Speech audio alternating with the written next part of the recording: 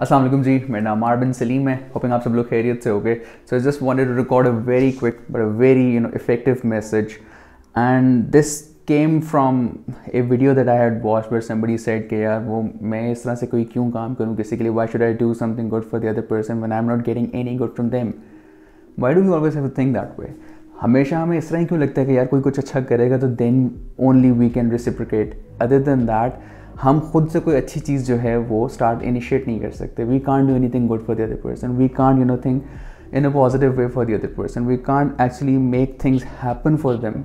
Why do we always have to take a very reactionary approach? यार वो ये कर लेगा फिर हम करेंगे। I was in a podcast a couple of days back and the guest spoke about the abundance mindset and the benefits it had.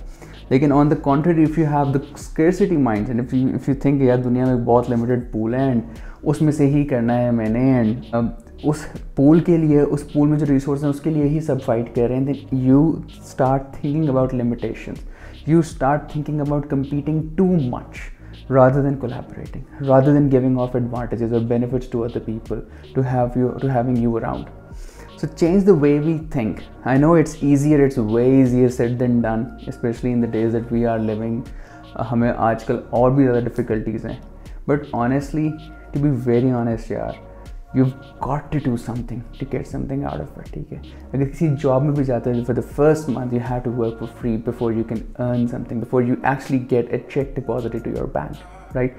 कोई business भी करते हो, you don't start reaping profits from day one.